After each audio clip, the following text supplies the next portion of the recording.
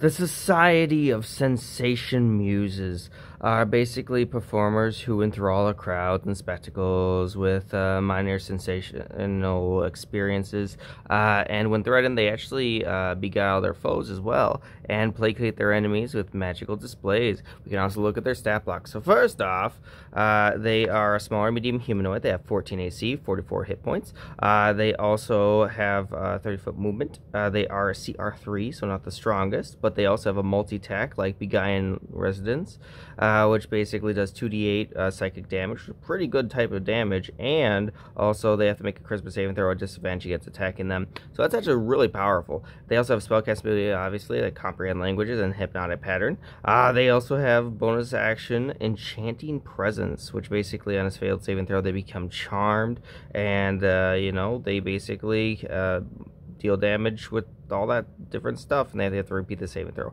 Kind of crazy, kind of cool.